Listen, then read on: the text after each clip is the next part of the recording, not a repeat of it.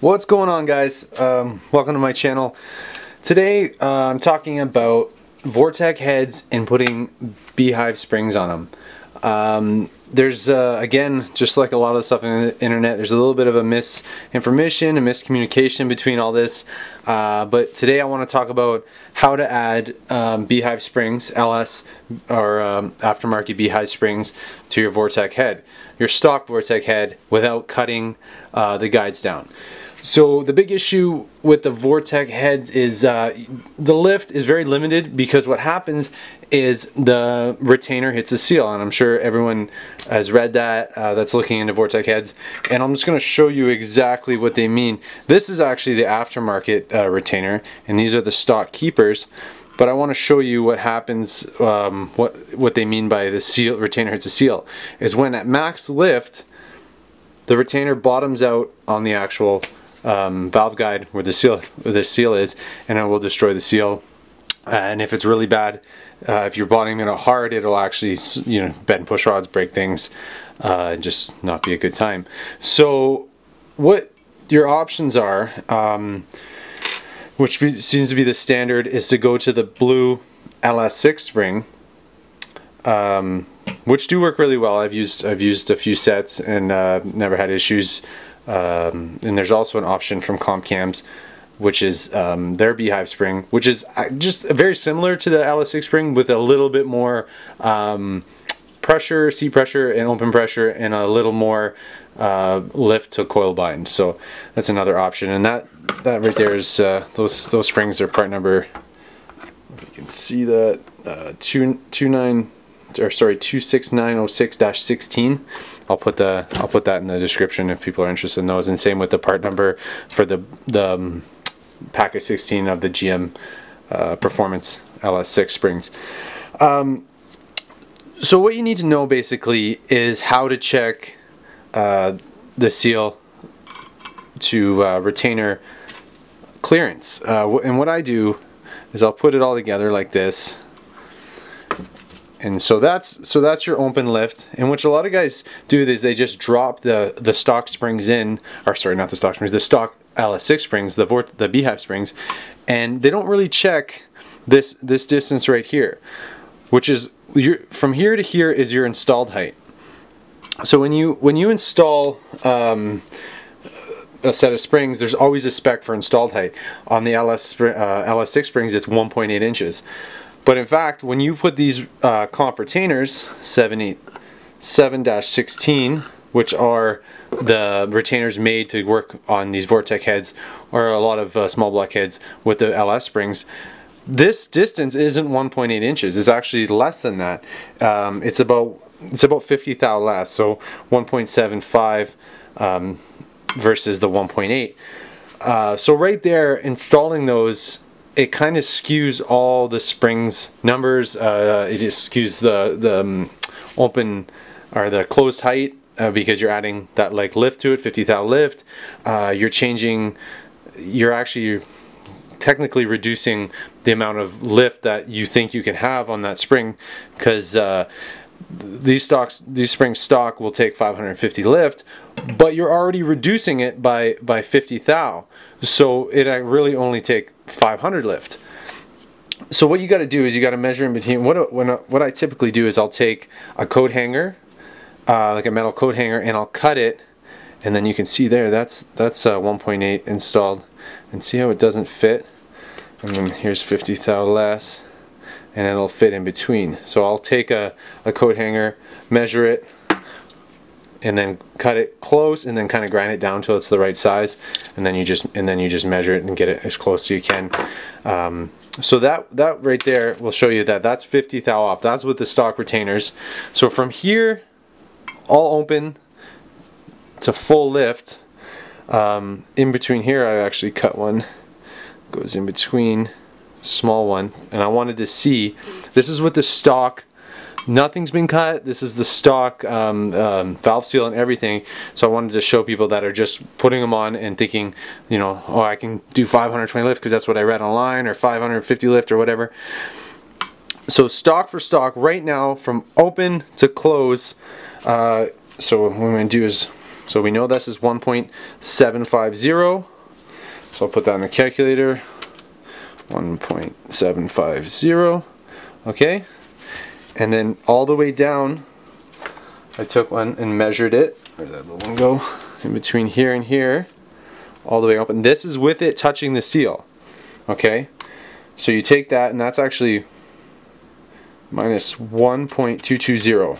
So that distance from here to here is 1.220, which I took that coat hanger, ground it down until it fit, and that's with it touching the seal. So right now, you take the 1.750 open height, and then the closed height, and then you minus it from the 1.220 open height.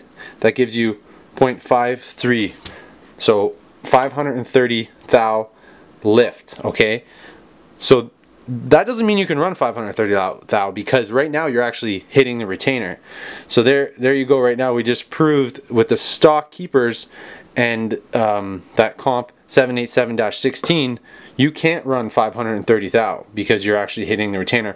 So what I typically like is there's a lot of different specs out there, but I like to run a minimum of 50 thou clearance between the retainer and the seal. So minimum 50 thou. You kind of want more a lot of times. I've seen up towards a 90 thou recommended, but I've run 50 thou, never had an issue with banging out the seals or anything like that. I've seen 30 thou people say that's a little tight for my liking, so I'll usually run 50 thou. So what that means is bottomed out and then 50 thou up, so you have that little bit of gap in between.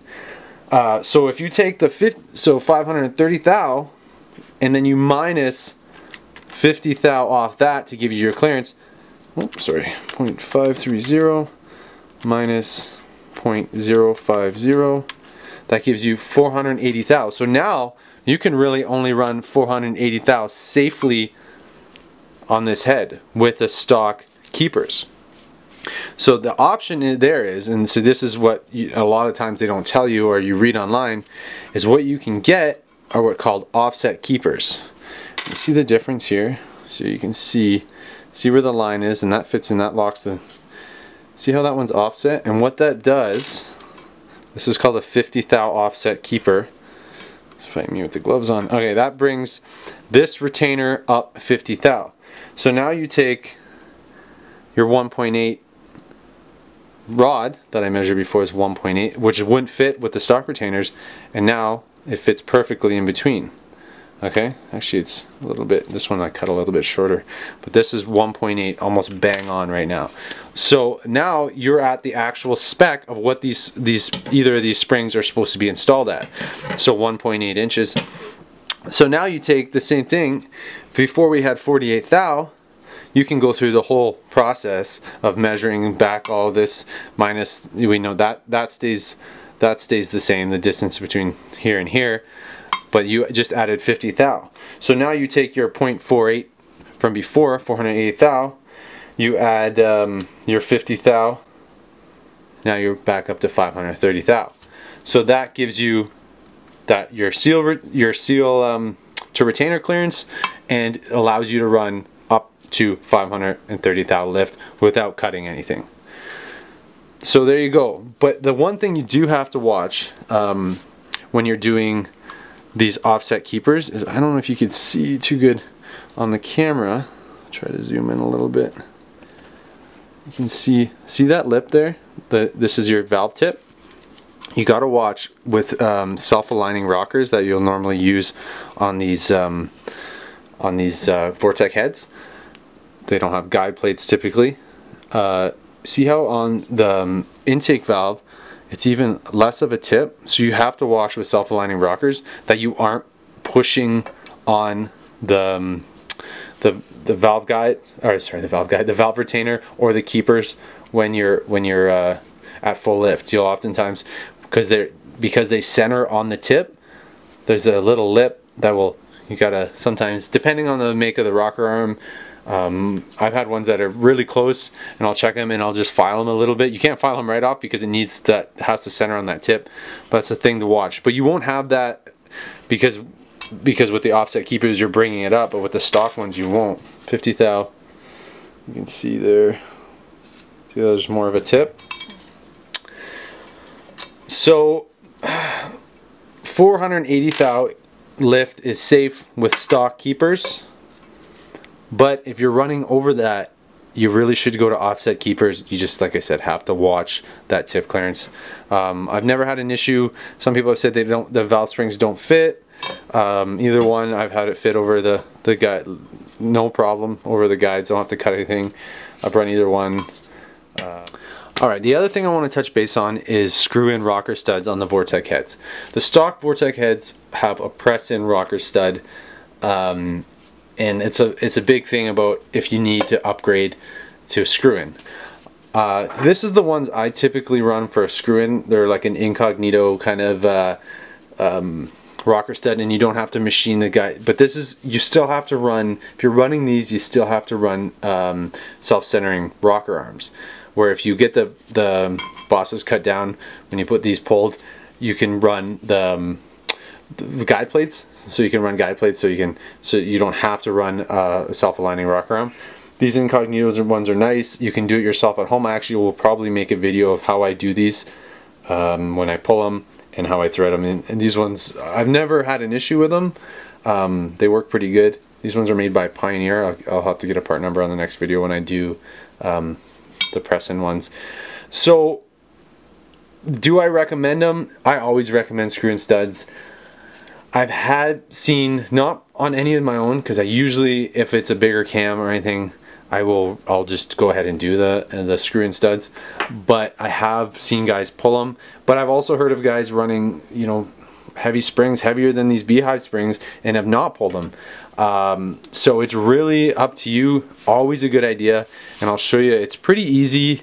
The hardest part is actually probably just pulling them out. Sometimes they can be stubborn like that. So some of them pull out really easy. There's the ones that scare me, and some of them pull out pretty hard.